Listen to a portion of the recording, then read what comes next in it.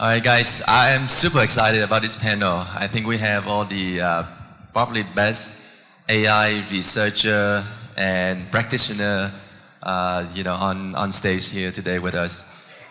So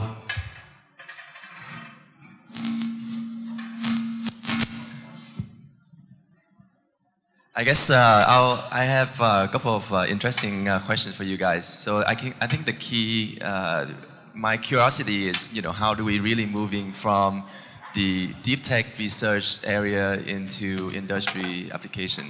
But let's start first by maybe have like a short introduction of yourself and very briefly talk about what kind of AI research are you guys working on in your field. Maybe James. Okay. So I started out in academics, teaching computer science and AI and robotics. And as you know, the goal is to extend the boundary of human knowledge in academic research. We try to explore what is possible. And then I think in industry research, we try and take what new result that universities are creating and also apply it to some practical problem. So I always like to say there's a power of the paper and the power of the product. And I think we actually need both. So I've enjoyed basically working not only on writing papers and hoping that someone else will make a product out of it, and also working directly on the product. So I think a good, healthy partnership between research, universities, students, professors, and also companies and investment and government together. All of those things I think are important to accelerate the technology. The reality is if technology doesn't change, then the future of the world seems very grim. But because technology can change and has new possibility, then I'm very optimistic about the future. That's very interesting. So basically it's like a fine line to walk between the paper and the product, right? So, how do you achieve that is, an interesting topic. But the good news now is that so much information is accessible with online publications. And when I was a professor, some of my students, I was shocked, had never been to the Carnegie Mellon Library. They find everything online. It makes me a little scared when I think about fake news. But actually the same thing happens in academic publishing. We right now have peer review as a process to try to evaluate the quality of a scientific result. And sometimes there's plagiarism, or there's false results that get republished. So I think it's a problem that's very broad, but the good news is that if you're interested in almost any topic, it's available to you instantly for free, mostly, right now in R&D. So I think this is very, very good for the world. Thank you. Thang? Hello, everyone. Hello, everyone. Okay. My name is Thang Luong, so I'm a research scientist at Google Brain. So my research is a lot about building teaching machines to understand language better. So I have worked on translation task and teaching machine how to translate, into different languages, English to French, English to German, Vietnamese, any languages, without the scientists needing to know the language. We just build a machine to process a lot of the data, and they can just learn to translate automatically any pairs of language that we have the data. And I also work on how to teach machine to read article. You read a Wikipedia article, you can answer questions about the Wikipedia articles. And recently I worked a bit more on chatbot conversation. I think these are the very difficult topics. And regarding about research and applications, a lot of the time at Google Brain, what we do, we have just so many problems to solve. So we really have to think about the right problem to solve. And for us, me and Thuc, we really think really hard about picking the problem that have product implications. For example, 2015, we work on translations, and we build a new technology. After 2 years, the technology get improvements more than what you have accumulated over the past 20 years. And we're quite excited about those developments. Cool. Yeah, it's really sounds really cool technology or result coming out of your lab. So yeah. What about you, Huyen? Hey, so I'm chip engineer at NVIDIA.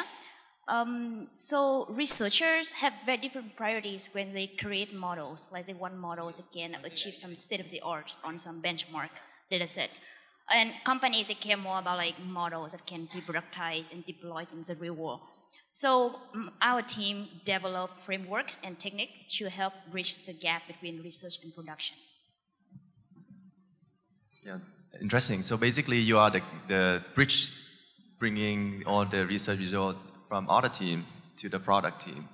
Yeah, so our team is more of applied research. So we did research with production in mind, so production-oriented research.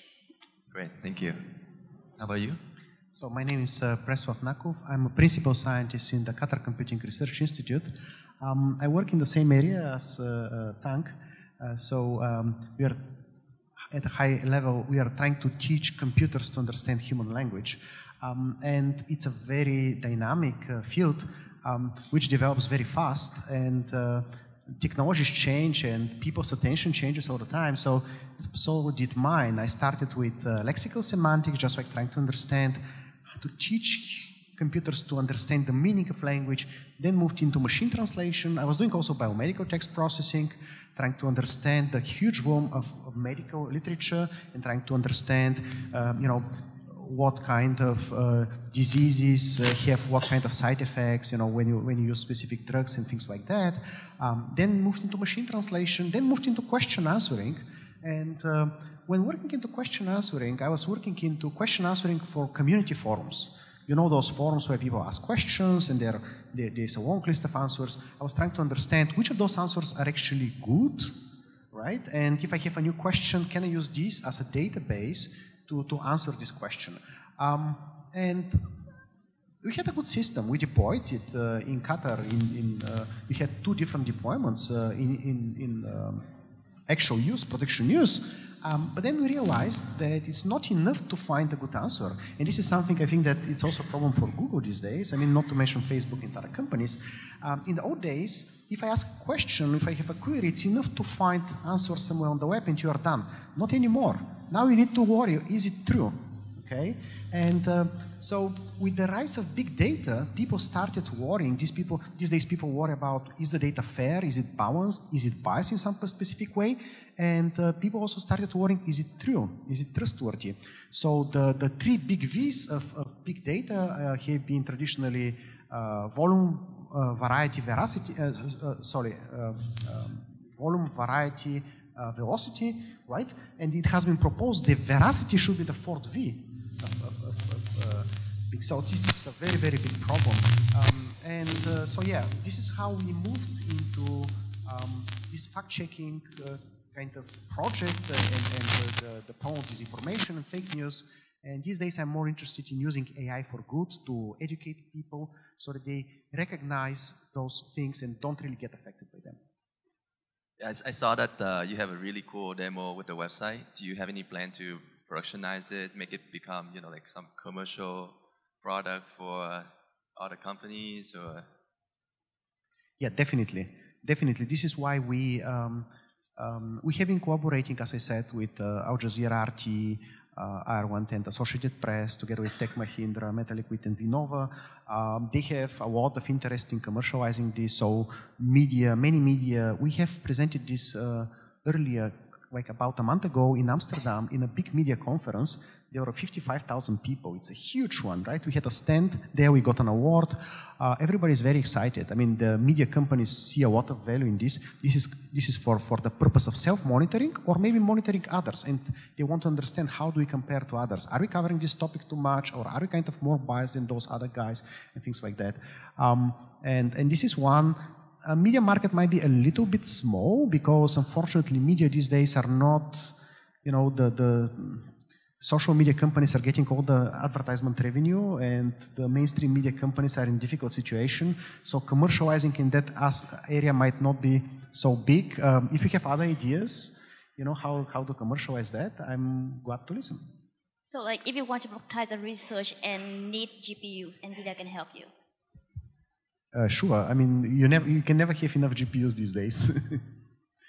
Cool. Thanks, Preslav. What about you, Thang?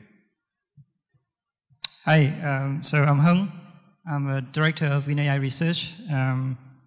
I've started out my career as academia teaching in research in AI. This is actually a long time ago.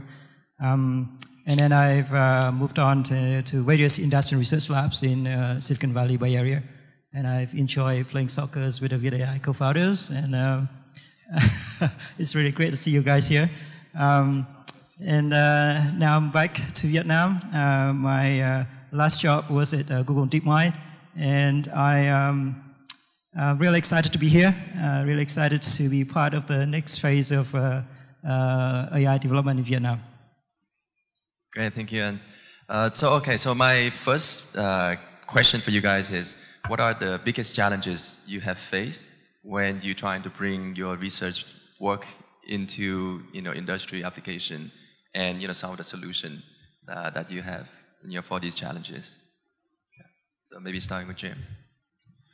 So I've been working on robotics for 25 years, and unfortunately, people have watched movies with very intelligent robots.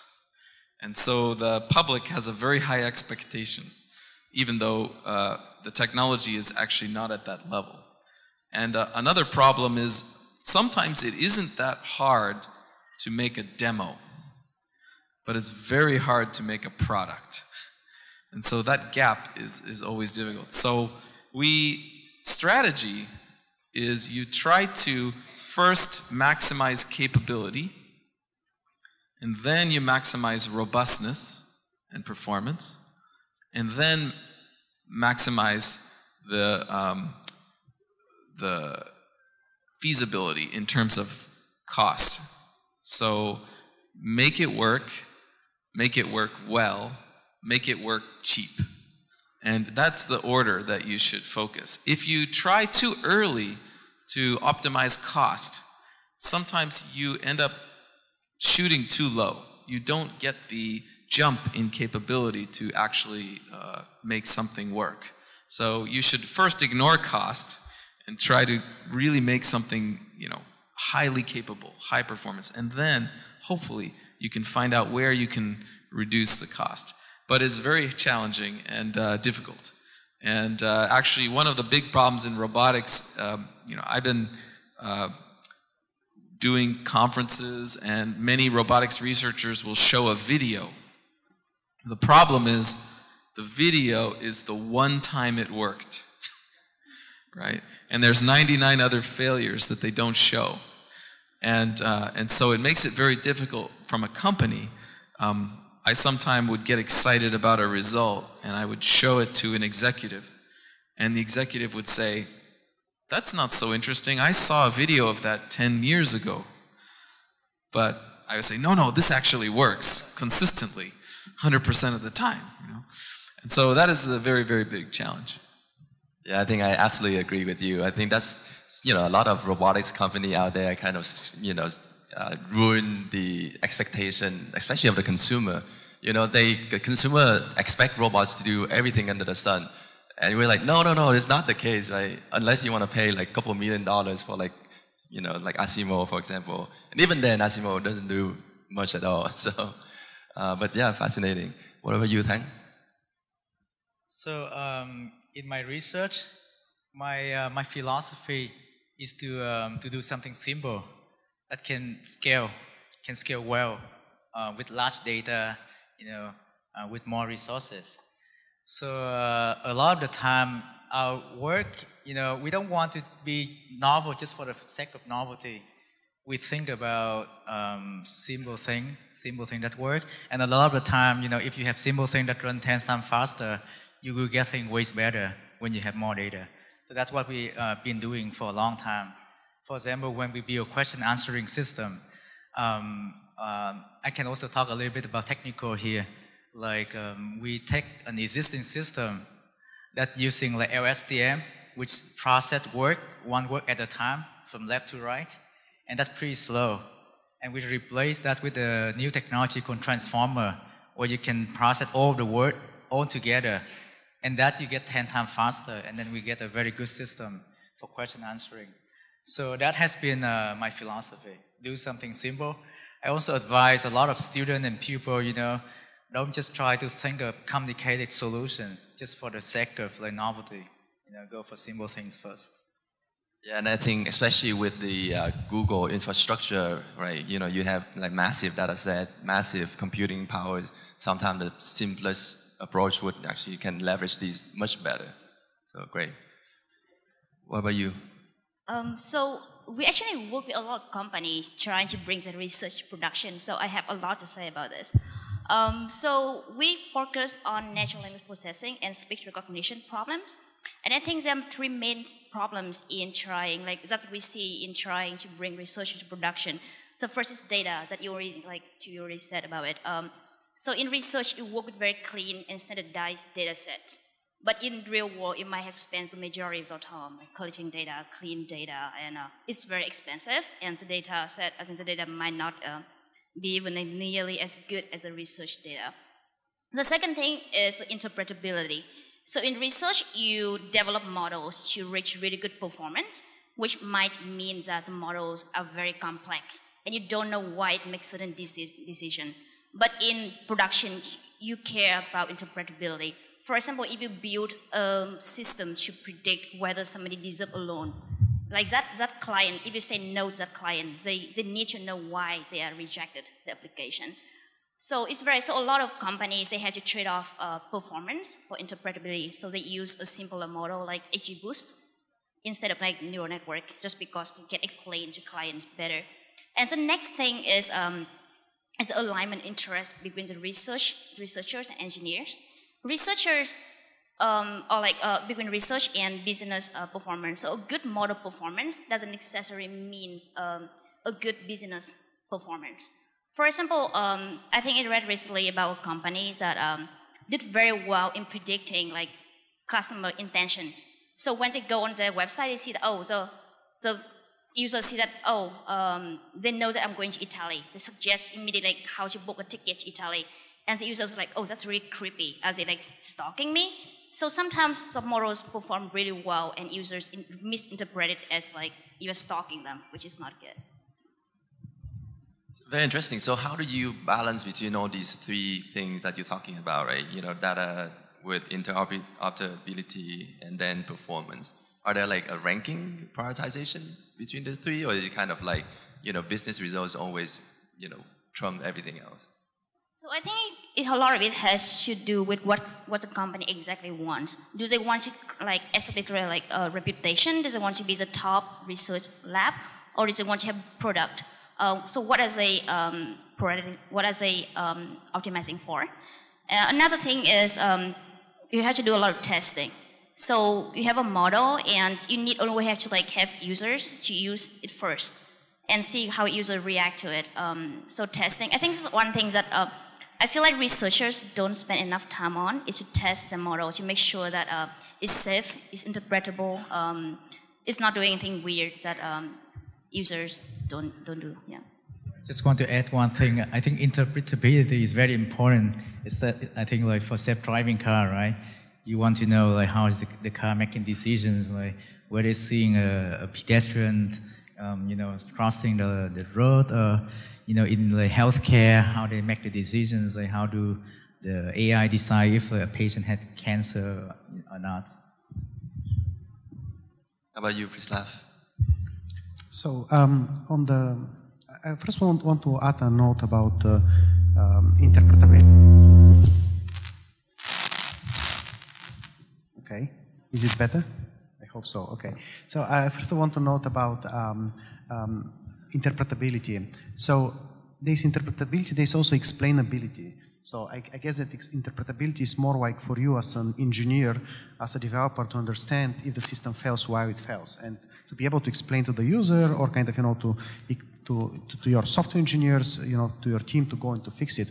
But I think that explainability is something that is more important from a user perspective.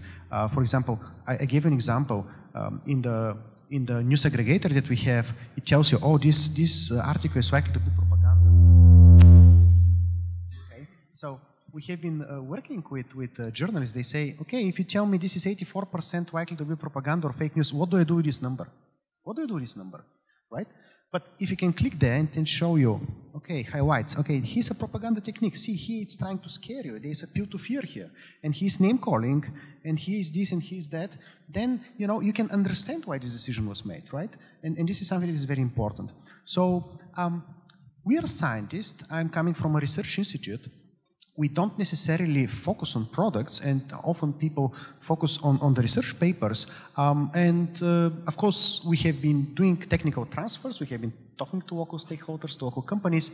But so when about 2 years ago we started this project that I have shown you, it was a big change in the way that that I work, and also a big change in the way that people appreciate what we do, because before that we had like a lot of cool publications that probably 50, if you're working, maybe 100 people are going to learn to read, and that's it. So I think it's important to have, to be able to show to people what you do, okay? So we have made the decision in our institute to start a specific project where we are working towards a specific application, in our case a news aggregator that is going to raise awareness, is going to make people understand, the biases, the factuality of different media, and kind of, give this all explainability and so on and so forth, with the help to educate them, something like AI for good. But at the same time, we have exposed all these technologies as APIs. And then we are doing a lot of research. The moment when the research is somehow stable, we are trying to put it into the actual demo. Why is that? Well, because then business can appreciate, then they can see it. If I just say, oh, we are doing this and we have, I don't know, whatever numbers, they are not going to be, very impressed. And the thing is, then you can get feedback. Then they can, try it. Then they can really understand what you're doing, and they can see different uses for this technology. Yeah, I guess in the fake news area, right, being able to explain to the user, then will make them believing. Otherwise, they were just like, questioning what you're saying, right? So great. But do you think that if you make it very easy for people to understand how you make the decisions, people can game the system? This is a very good question. And okay, the question is, well, if you tell people how your system works, then aren't they going to game the system? I would argue that this is not so easy, and I can even make a bold statement that it's not possible in principle. Okay, so let me kind of, during my presentation I said that I see spam as, fake news as spam on steroids. Okay, and I have been talking that, one difference is that spam is not viral, right? Fake news is viral, and so on and so forth. I also expect that fake news is going to go the way of spam. Spam was a big problem, I don't know, 10, 15 years ago. It's not a big problem anymore. I expect the same to happen to fake news. Now, the thing is, suppose that I have a spam filter, and you ask me, how does it work? And I tell you, well, we look for simple language, we look for, I don't know, mentioning some dollars, we need, or maybe we look for uppercase letters. You say, big deal, I'm not going to use uppercase letters anymore, and you're not going to detect me. Okay, so you can game the system. But if I tell you, look, I'm looking for the use of specific propaganda techniques, now it's not an option not to use them. I'm sorry, it's not. Because if you go and you remove them all, it's not going to make anybody angry. It's definitely not going to be viral. It's not going to work. It's going to be what people think when they're talking about fake news. They are thinking it's false. It can still be false, doesn't matter. Right? It's not going to be viral. It's not going to serve the purpose. So if you have a good AI that is actually looking at the very vehicle of propaganda, you just cannot do it without those things. So there's no easy way around it. Great. Yeah. Thanks, Preslav. How about you? So I think that was a great question. In my current job, I actually have to think a lot about the connection between research and commercialization and product. And I actually also I have to think about that from a management point of view as well.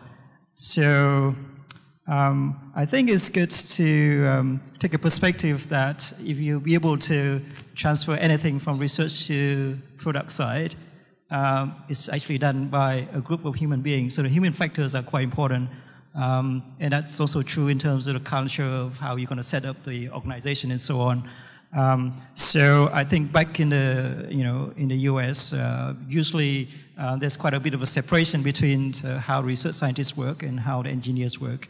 And sometimes the scientists don't think very highly of the engineers and vice versa, right? So that actually creates some problems. I think here in Vietnam, we don't have a lot of presence on the research side. So the very first thing that I found that I actually have to do is to explain to people even the need for research, right? Because I have to explain to people that if you don't invest in the novelty angle, then you're probably left with a tool that, as a result of just fine-tuning some off-the-shelf open source code, and perhaps you can actually very quickly get to 80% accuracy, but you never be able to get to 90% accuracy. And perhaps if you do that, then you'd never get to own any IP at all, right? So all these things, I need to actually educate people about this, right? But then there's an advantage because I'm building a lab from scratch, right? So there's no pre-culture that I have to deal with, right? So the way that I'm setting it up is that, well, obviously you have to realize that, well, there's a need for both two DNAs. The scientists who sort of like, preset on going after things that are really challenging, techniques that's not even there, and try to improve the state of the art. And also care a lot about proper and thorough evaluation, right? And then there's the engineering side, which obviously is very critical from taking, making sure that things are robust and making sure that things are cheap, right? As James has pointed out. So I think the first thing is that we just have to acknowledge that we need both two DNAs, and these people need to work together, right? And I think that's what I'm trying to do at VNAI. Started out as being a research lab, but at the moment we also gradually build up an engineering and applied team as well. So that's very interesting. The separation between the researcher and the engineer is going to always be there, right? So who's going to dictate the next step? So at VNAI, I do. Oh, you do. All right. Top-down approach always work. Preslav.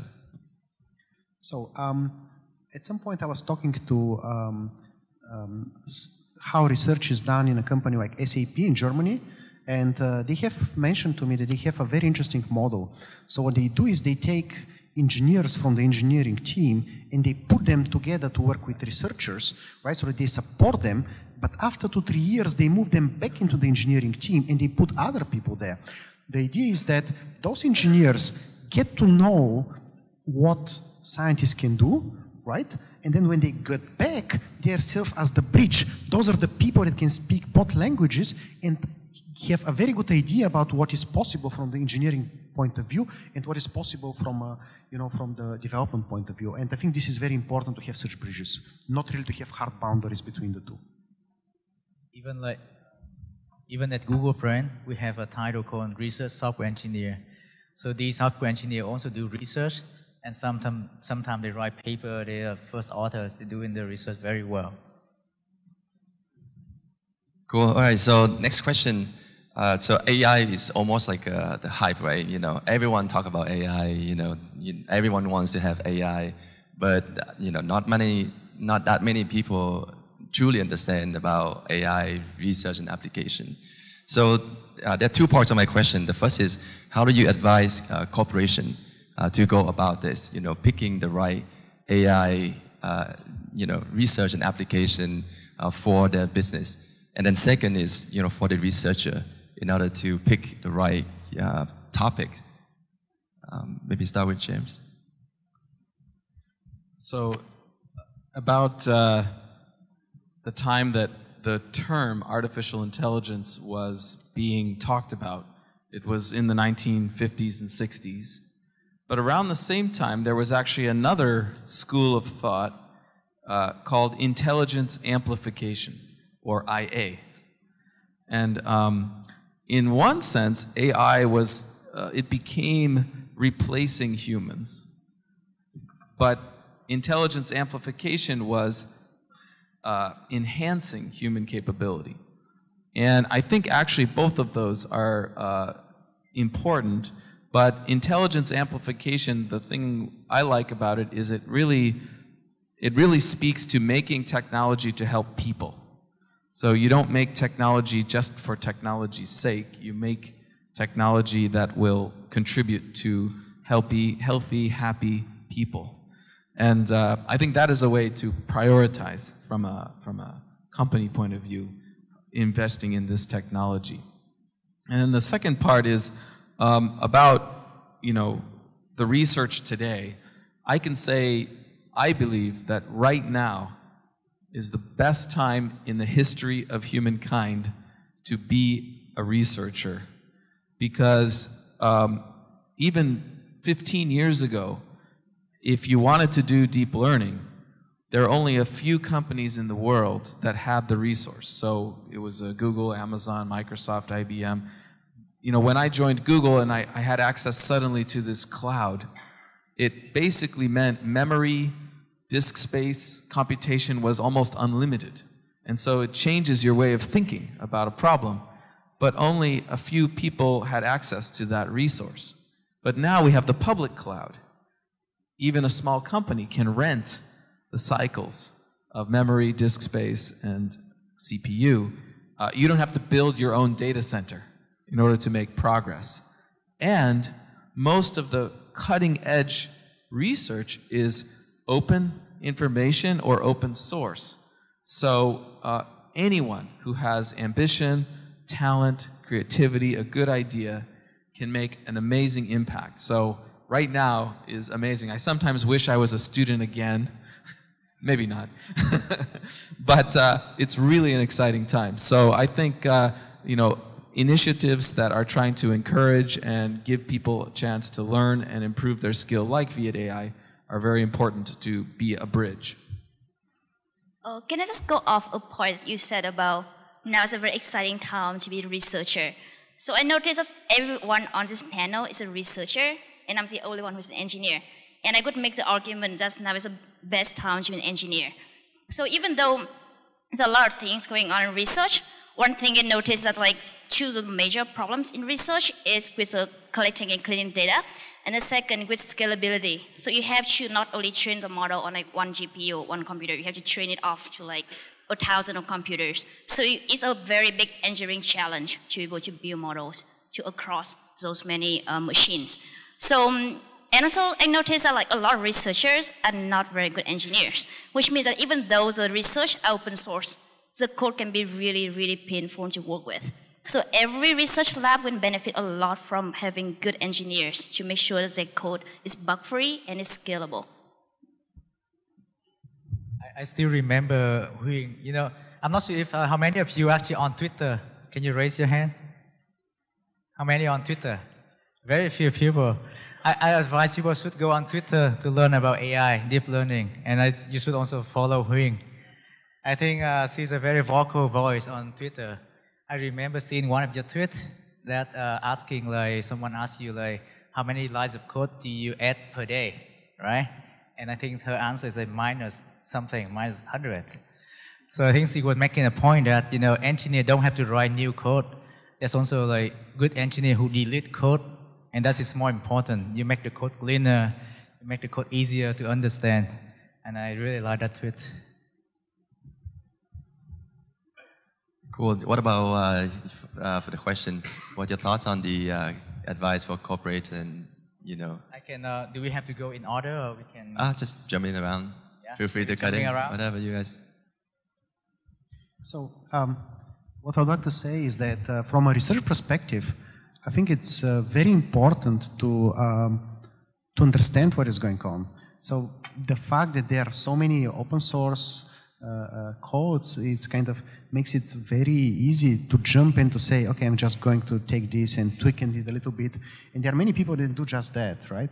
And there has been a lot of. I think it's important to understand what are the limitations, what are the ways that we can potentially fool ourselves because of flaws in the data. So Thang has been talking about question answering. You know better than me that there are so many issues with the data there that for example, okay, there are data sets and you do I don't know how well for this question answering problem. Turns out that sometimes you just delete the question and you just look at the answers and you can pick the right one. What is this? Or sometimes you just look at the question and there's no need, for example, how many? And then you don't even need to read the rest of the question. The answer is 3. Why? Because this is how it is in your data set. So the thing is, there are many, many biases in our data set and we can easily fool ourselves.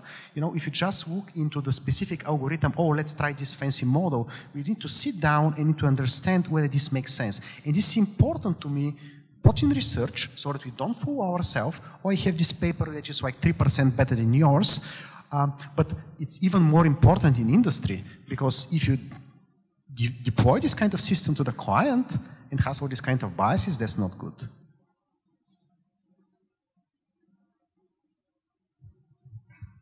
So I can perhaps share with you some of the personal experience. So I had to answer like a similar kind of question at Vin Group. So I think the strategy that I follow is very simple and it's also very standard as well. It's nothing earth-shattering here. We are looking at where the data is coming from. We are looking at where the company could actually have a competitive advantage in terms of data. And Vin Group is actually quite interesting because it owns an ecosystem that offers services that really expansive, ranging from the homes that people live in, the supermarkets that people go to, the hospital, school, the luxury resorts, and now also the cars and perhaps the phones that people could be using. So I think that's a really interesting proposal if you could actually leverage the data, especially customers' touch points at that level of coverage. Another thing that we looked at is because the company owns the real estate, it actually owns a large network of cameras. And from computer vision point of view, it actually gives us, plenty of data to work with. So I think it boils down to simply looking at where the data is coming from and whether they can actually leverage that for competitive advantage. It's the source of data that it would be probably difficult for other companies to have access to. Yeah, that's an interesting approach. I guess people say data is the new oil, right? And so, you're just focusing on where the oil reserve is going to be. So, yeah.